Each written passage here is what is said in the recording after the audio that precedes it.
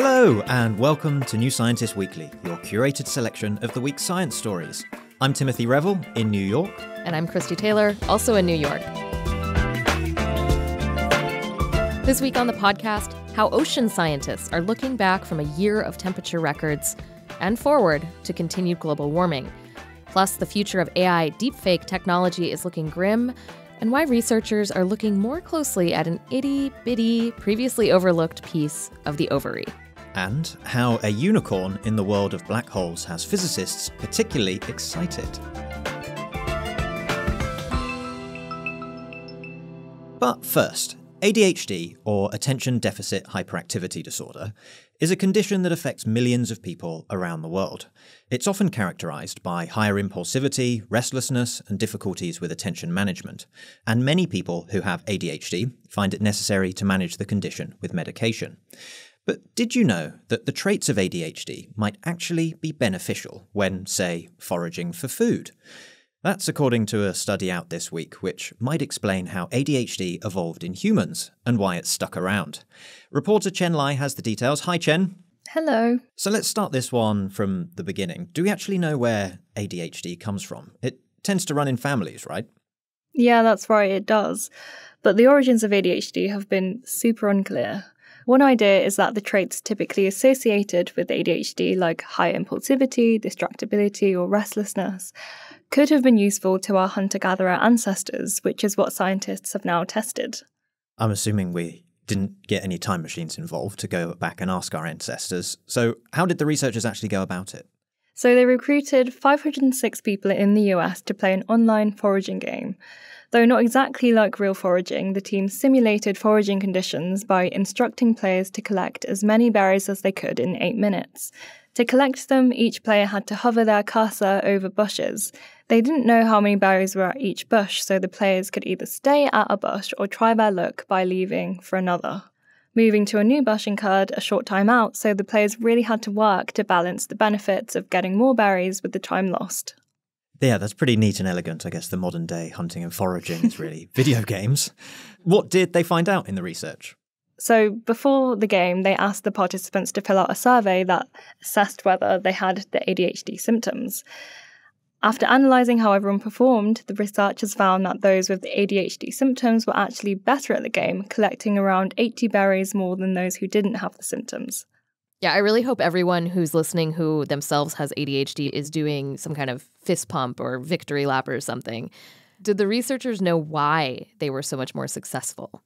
Yep, so they found that those with ADHD symptoms tended to spend around 4 seconds less time at each bush compared to the others.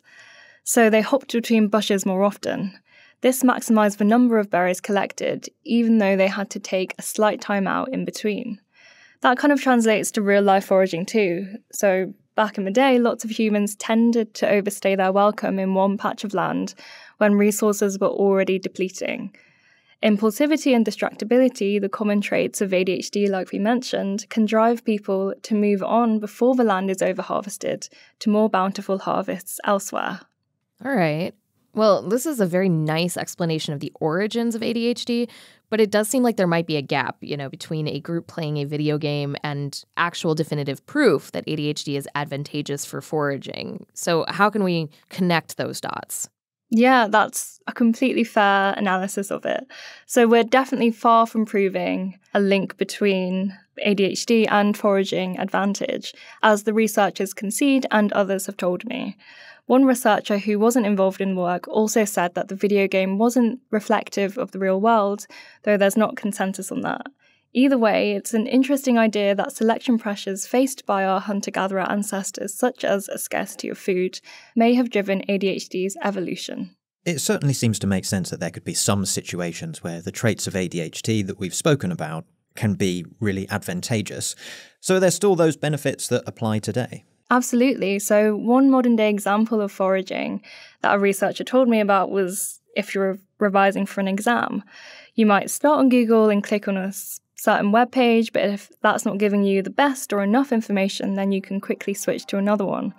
People with ADHD may make that switch more quickly, whereas others might hang around for longer than they should. So instead of berries, it's information now. 2023 was the hottest year recorded on planet Earth.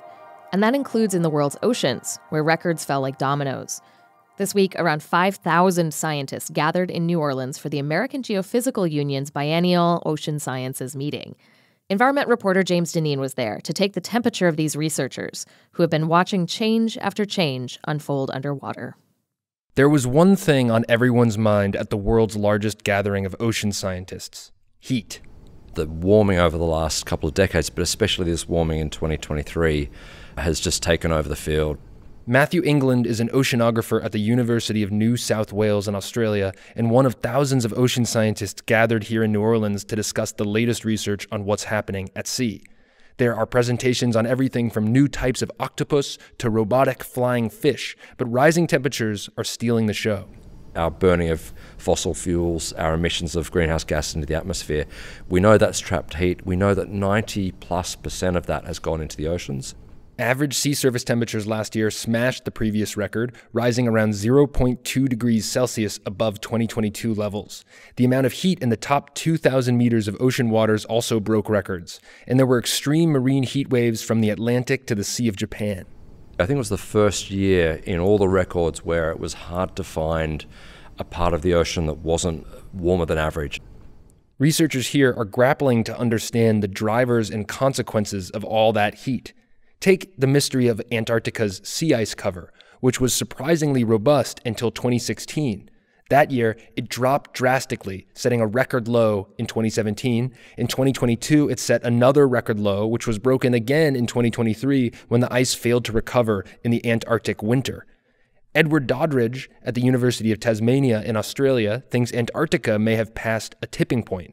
According to his research, the lack of sea ice may lead to years of compounding heat, which in turn leads to less sea ice and more heat. All eyes are on winter sea ice this year. If 2024 is like last year, there's going to be a lot of evidence suggesting that Antarctic sea ice has changed, potentially irreversibly. But perhaps the most unambiguous victims of 2023's scorching temperatures were coral reefs. Large swaths of coral bleached and died, especially around the Florida Keys in the Gulf of Mexico. Ian Enochs at the U.S. National Oceanic and Atmospheric Administration studies the reefs in the Keys. He says seeing so many corals die was a painful experience, but has only brought home for him the urgency of action. Some people would look at this and be downtrodden, and I have seen the exact opposite of that. I've seen people come together and be so motivated to actually do something meaningful, be able to face this head on. Take Amy April at the Woods Hole Oceanographic Institution in Massachusetts, who is working on different approaches to restoring coral ecosystems. There are lots of ideas, but one new approach her team is working on would use underwater sound. Sound is a fundamental cue that's used by reef organisms. We know it is a part of their communication strategy and something that they rely on to create that healthy environment. In tests at a reef in the Virgin Islands, the researchers found that broadcasting recordings of a healthy reef ecosystem underwater increased the rate at which coral larvae attached to the reef. This could help make coral restoration more effective in the face of rising temperatures. It's just been an unprecedented year. But the piece that I hold on to and that keeps me optimistic is we are just starting. We are just scratching the surface of putting these solutions into action. In New Orleans, I'm James Deneen. That was environment reporter James Deneen. You'll be able to read more of his reporting from this week's conference in the magazine this week. Oh yeah, and when you're done listening to the most important news of the week, how about some delight and diversion? In this week's Escape Pod, the team explores the mysteries of sound, like the noises elephants make that we usually can't hear, why whispering makes some people's brains tingle, and how to fool your friends with audio illusions. And if you've been a bit tired of planet Earth lately, tune in next week for some literal escape. TV columnist Bethan Ackley is picking the best brains she can find in the wake of the hit Apple TV show For All Mankind, which imagines an alternate history of the space race. Astronaut Garrett Wiseman and planetary scientist Tanya Harrison join her to explain why they think we should send humans to Mars. If we manage to work out our differences and coexist peacefully, I think it's inevitable that we one day spread out throughout the solar system. I think that's our destiny as long as we don't screw it up. That's coming Tuesday. Scams, sexual harassment, and fake news are nothing new in human history. But all these societal problems may now be supercharged by the rise of deepfakes, images, audio and video that have been modified or generated entirely by artificial intelligence, capable of impersonating real people. Now everything from pivotal 2024 election outcomes around the world to the future of individual privacy could be on the line. And even billionaire megastars like Taylor Swift may not be safe. Those alarming conclusions come from a recent article from our technology reporter Jeremy Su. Hi Jeremy. Hello Tim. All right, so I remember reporting on deepfakes quite a long time ago, at least in terms of technology, perhaps as far back as 2014. Why does it seem like it's just getting so much worse now? Well, those older deepfake technologies required really specialized knowledge of AI and also weeks of work to make them look even somewhat passable. So not just anyone could make them. But that all really changed since 2022 with the debut of generative AI models commercialized by companies such as OpenAI, Midjourney, and Stability AI. So these AI tools can be used by pretty much anyone without any expertise. You'd really just need to type in a text description and the AI tool will start churning out some images within seconds. Other AI services now can also digitally clone a person's voice. And most of these services are either free or pretty cheap to use. Yeah, so just becoming much more accessible. We also recently saw OpenAI show off an AI model called Sora that can make up to 60-second videos that are really photorealistic. It's not publicly available yet, but what happens even when it is? It really feels like we're entering that era where both ordinary people and malicious organizations can use all these tools to flood the internet with AI-generated images, videos, and audio. So it's just going to be incredibly challenging to separate fact from fiction. Well, that sounds bad. I know we're already seeing some serious impacts from deepfakes, even after news outlets rush to debunk them. I'm thinking about videos impersonating political leaders like Ukraine's President Zelensky. There was an audio deepfake of U.S. President Joe Biden that may constitute election interference. And we've even seen deepfake scams raking in thousands of dollars from duped grandparents. And as Tim mentioned, of course, there are the infamous Taylor Swift deepfakes that included non-consensual, fake, intimate images of her on social media.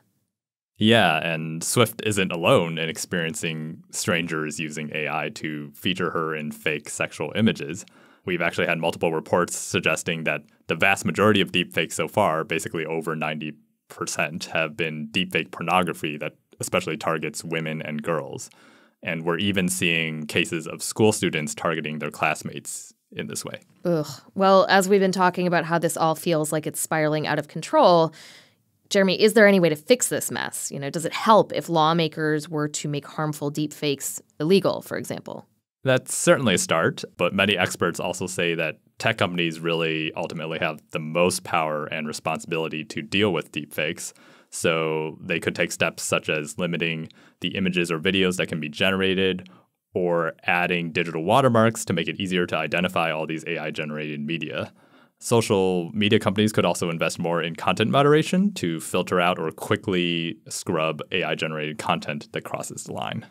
It also seems like the US in particular may be overdue some meaningful data privacy laws in the deepfake era that could perhaps shift the needle a little bit. That's for sure. I think even more importantly than figuring out what is AI generated or not, all of our societies will really need to do what they can to protect individual privacy and autonomy. Thank you very much. Thank you. Now, you might think we know pretty much all there is to know about the mammalian reproductive system. But it turns out we could have been overlooking an important component, at least when it comes to the suite of organs devoted to making eggs.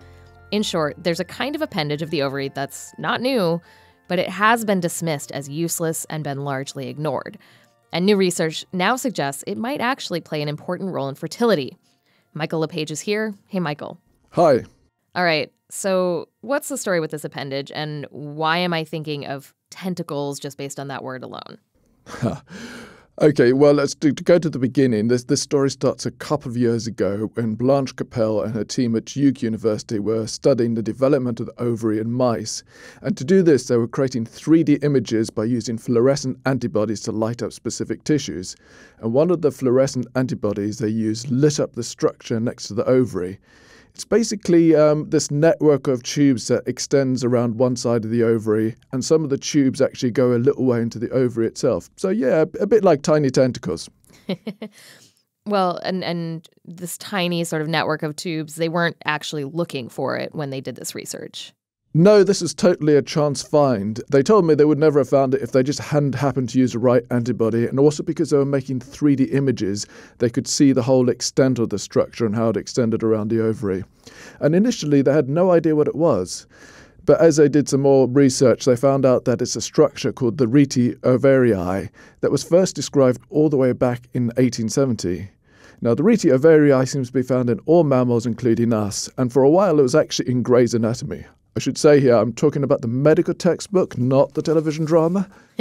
But you won't find the rete ovarii in modern textbooks because it's largely been ignored. And that's partly because it's a really difficult thing to study. It's very hard to see with the naked eye, even in large animals like cattle. And the other thing is, when people did study it, they said, oh, it's not actually doing anything useful. Seems pretty harsh. I mean, the appendix is pretty useless, but we still draw it in human anatomy diagrams.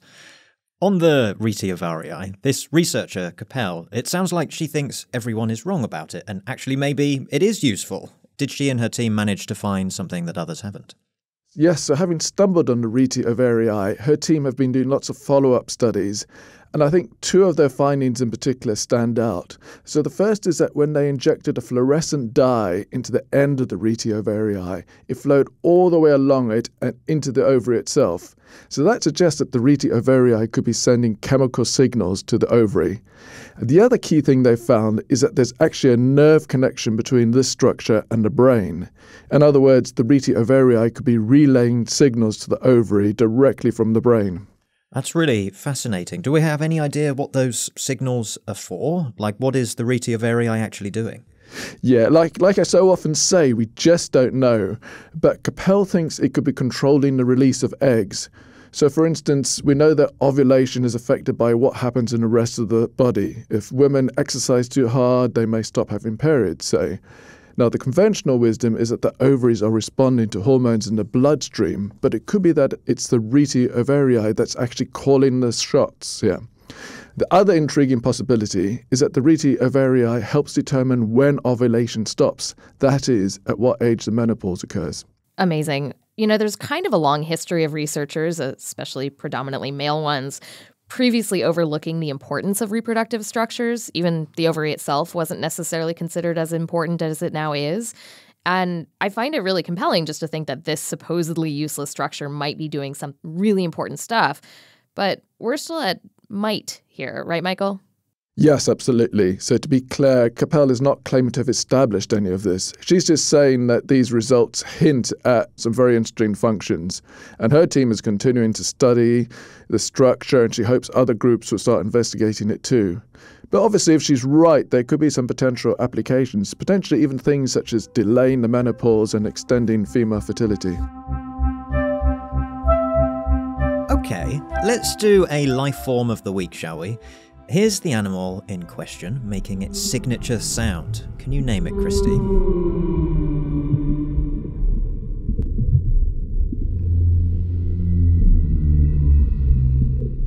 Yes, those are the haunting tunes of a yeti. Not a yeti, that's a humpback whale, known across the world, and at least in Star Trek the universe, for their complex, mournful, low-pitched songs, which, by the way, travel huge distances through ocean waters because of just how low they are. And we're now getting new insights into how whales actually make the sounds. First off, it's not just humpback whales that can sing. Other baleen whales, those are the ones that eat by sucking water in through specialised filters in their mouths, they also sing. And it turns out they also have specialised larynxes, or voice boxes, to make this happen. So it's not just that they're super duper big because they're whales. I mean, if you know anything about acoustics, which you do, you know size does make a difference too. But in most mammals, the larynx is just a series of folds that sits at the top of the airway. We breathe, it vibrates, we channel those vibrations into speech or other noise. But if you look at the larynx of a humpback whale, it's got something kind of extra. There's this big squishy pad of fat on one side, and when that vibrates, whales can achieve these very low, deep frequencies of around 100 to 300 hertz. Another thing is that these whales can recycle the air in their lungs to essentially bring it back through their larynxes to keep the song going, which is a particularly useful skill given that they tend to breathe only every 4 to 7 minutes. All right, fine. Whales are just as cool as yetis. But you know what's also cool? Black holes. Yes, I have heard that. Are you bringing them up for a particular reason? Heck yeah, I am. Researchers have found a black hole that is also a quasar, which means it's gobbling up matter and emitting radiation like light. And get this black hole is 500 trillion times brighter than the sun, as in it's the brightest object now known in the universe. Well, just 500 trillion times brighter. Give me a moment while I fetch my sunglasses. How did this quasar get so bright? And if it's so bright, why haven't we seen it before?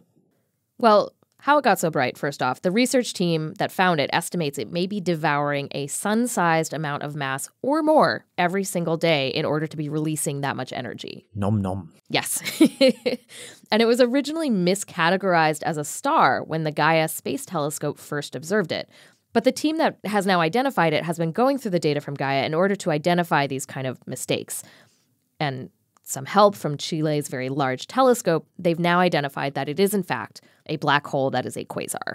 Its name, by the way, is the very fancy JO529-4351, and it is not resting on its laurels as the brightest object in the universe. The research team estimate that with the mass it's devouring daily, about 413 suns worth per year, it is not just the brightest, but also the fastest growing object we've ever seen. And because of some other characteristics, it may be something that we can actually image or record better than any other black hole, directly with instruments that we already have. I just want to say wow again. Right? One of the researchers has gone so far as to call this, quote, the biggest unicorn with the longest horn on its head that we've found. All right, well, I'm going to take us back to Earth and the very mundane things we also need to do with our lives, like walk around, open doors, and pick up rocks. I love picking up rocks. Okay. I know you do. These are tasks lots of researchers are using to trial new robot designs, and the four-legged dog shape is one of the most common ones. So what if I told you there was now a better dog bot for opening doors? I mean, this feels important because real dogs are famously good at opening doors. Yeah, well, dogs 2.0. In the past, robot dogs have been bad at opening doors, just like real dogs. And what usually happens is to try and get around this, researchers attach a fifth appendage specifically for grabbing things and manipulating objects. And that fifth appendage is not a Riti Avari, by the way. The problem is these appendages, they get heavy fast, and they also make the dogs worse at navigating narrow spaces. So a research team has now trained their robot dog to manage, as many dogs do, to balance and walk on 3 legs sometimes, in order to use its 4th leg to push open doors or pick up objects. Incredible. It's not autonomous. It has to be directed to open a door, but it's really quite impressive if you watch the videos. This robot can actually hold its own on slippery terrain or if being tugged on by a person, whilst it's only on 3 legs. Yeah, I watched some of the videos, and I know this thing isn't a real dog, but I was tempted to have all the feelings I do when I see a real 3-legged dog absolutely living its best life in a dog park. It's just like, you go, yeah. 3 legs, who needs 4? You're already Team Robot Dog. That's it for this week. Thank you so much for listening, and as always, you can find all the stories we talked about today in the show notes. And you could subscribe to this podcast on whichever app you're listening on. Plus, if you like the great stories we're bringing you and the great robo dogs, please give us a rating or review on Spotify and Apple Podcasts. It really helps us get into more ears. We'll be back next week. Bye for now. Bye.